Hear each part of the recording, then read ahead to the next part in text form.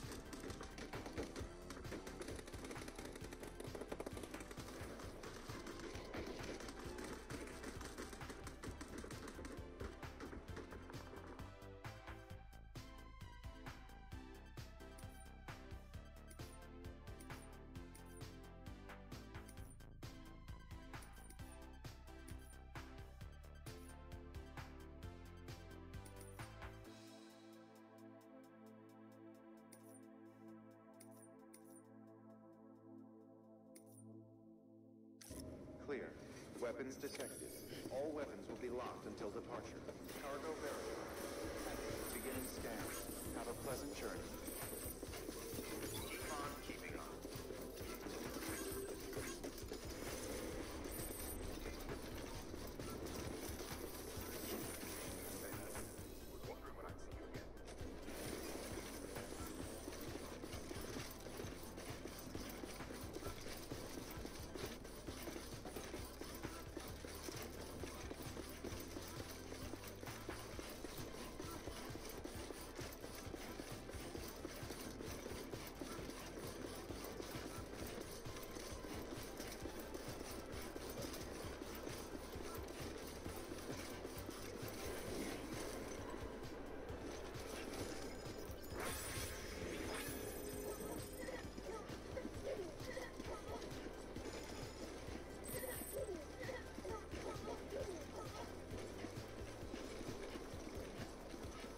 Alrighty, conclusion time. Long awaited. You guys see the gaming comparison between these laptops, and I've hinted that before. Numbers are very interesting. Without me getting further into the details, I'm gonna say my personal favorite, especially for the price, it's the Gateway Creators Edition for $650 that I personally paid and a lot of other people paid. This laptop is unbeatable.